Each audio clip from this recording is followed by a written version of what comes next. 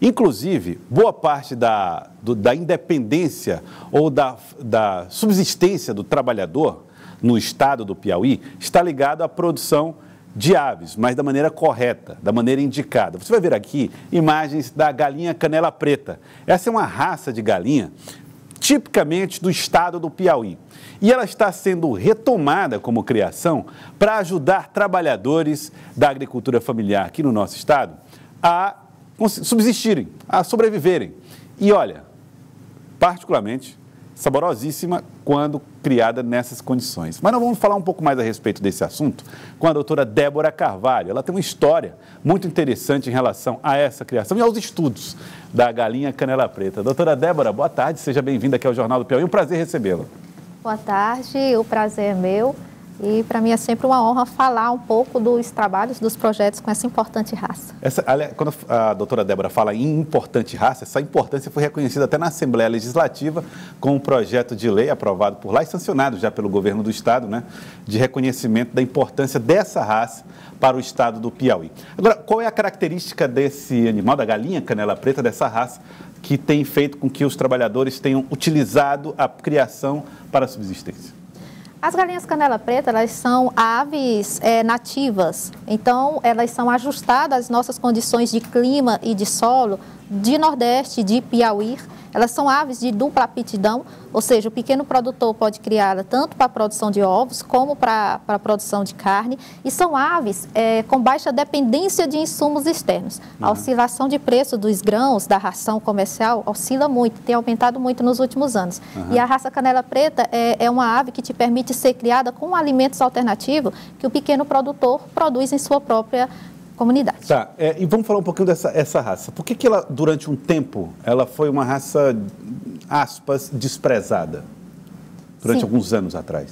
Exatamente. A raça canela preta ela é nativa, mas há um tempo atrás foi disseminado uma proposta de uma linhagem caipira mais produtiva, certo?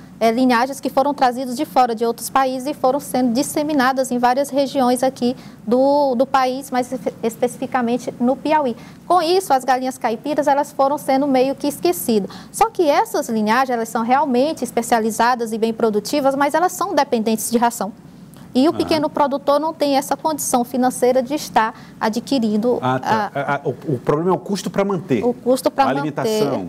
A alimentação, o sistema de produção, muitas linhagens requer uma instalação mais robusta e as aves canela preta não, são aves rústicas que são criadas em instalações rústicas também. Tá, e elas comem o que então? O alimento que é dado a elas normalmente qual é?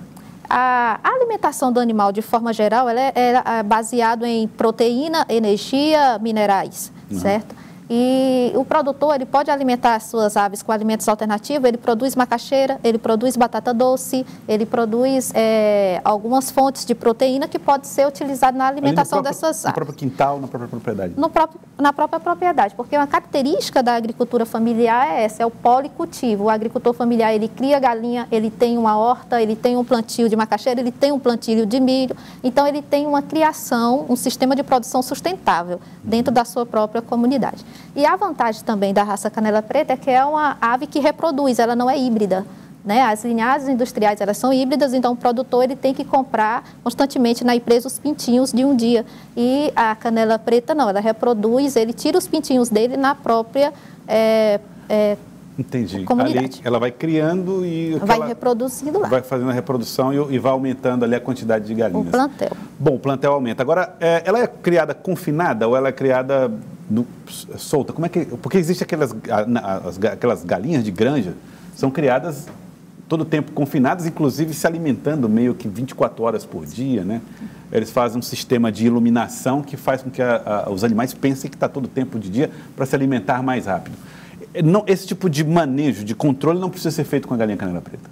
Não, a canela preta ela tem um desenvolvimento diferente. As linhagens industriais ela tem um metabolismo acelerado, por isso eles comem muito e com pouco tempo está ali no ponto de abate. Já as galinhas originais caipira, ela tem um metabolismo lento. Ela tem um desenvolvimento tardio, ela chega aí no ponto de abate a partir de 6 meses, 180 dias de idade. Logo, isso é o que favorece os agricultores familiares também, porque são aves, como elas desenvolvem lentamente, elas podem e elas são criadas prioritariamente a campo, se alimentando desses alimentos alternativos, mas o pasto que ela mesma vai atrás ali da própria alimentação, suplementação alimentar dela. Então, são aves de campo e elas não aceitam confinamento. A gente já acompanhou alguns trabalhos pela Universidade Federal do Piauí, comparando o desenvolvimento dela em sistema confinado e em sistema de campo. No confinamento, elas se estressam muito, desenvolvem comportamentos de canibalismo, enfim, elas são aves que têm uma genética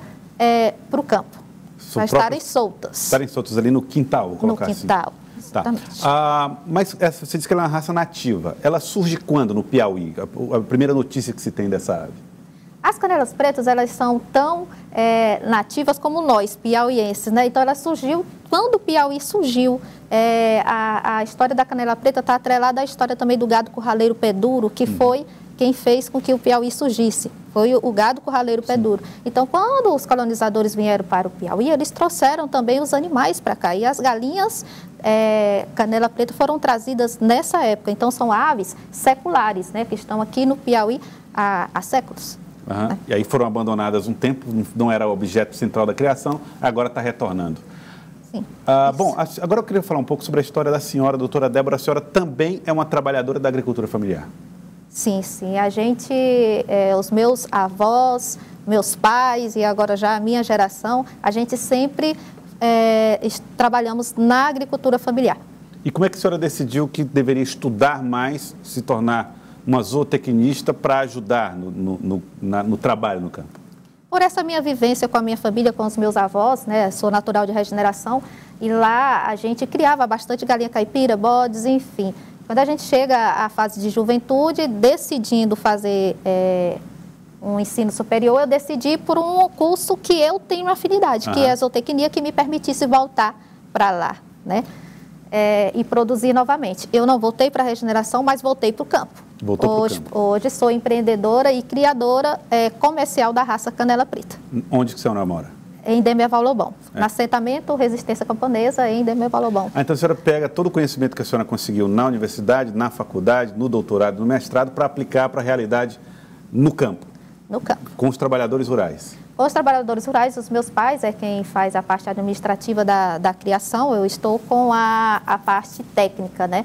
E o nosso criatório lá é especializado na genética da raça canela preta. Então, na minha graduação, no mestrado e doutorado, eu trabalhei as características que definem a raça canela preta como raça. Tem um padrão, não é qualquer galinha que tem a cor de canela preta que é da raça. Entendi. Certo? Então, pós-doutorado, veio essa oportunidade da gente montar um criatório que fosse referência na genética da raça canela preta. Outra pergunta, a senhora já sentiu impacto no dia a dia do trabalhador rural, onde a senhora vive, e por conta do conhecimento aplicado a essa realidade? Lá no próprio assentamento que nós moramos, né?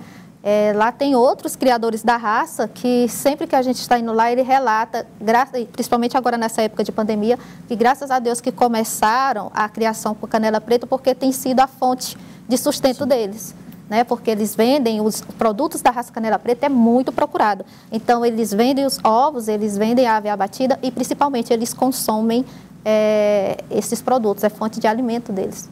Ela custa mais caro ou mais barato o preço da galinha? Ela tem um preço diferenciado, porque é uma ave que é criada em sistema diferenciado, ela está no ponto de abate com mais tempo, né? E ela faz parte da nossa cultura. Os piauienses valorizam muito a galinha original caipira, então eles pagam diferenciado. É como um produto orgânico desses que é mais valorizado por conta dos cuidados orgânicos que estão em torno dele. Isso. Os pequenos agricultores, eles criam em sistema agroecológico, né? Um sistema sustentável, um sistema que respeita o bem-estar, que respeita a genética da ave, e isso é bem valorizado pelo consumidor final. Eu quero agradecer a senhora. Obrigado, professora, doutora Débora Carvalho. Muito obrigado pela participação conosco aqui no Jornal do Piauí. Eu que agradeço e a gente está sempre à disposição. A agricultura familiar, ela é o marco aqui no Piauí. Temos, em média, 520 mil agricultores familiares criando aí galinhas caipiras, não só canela preta, mas outras raças, né? Então, a gente está aqui, nesse momento, bem representados. Né? Muito obrigado, Eu que agradeço, pela participação aqui com a gente. Um prazer recebê-la.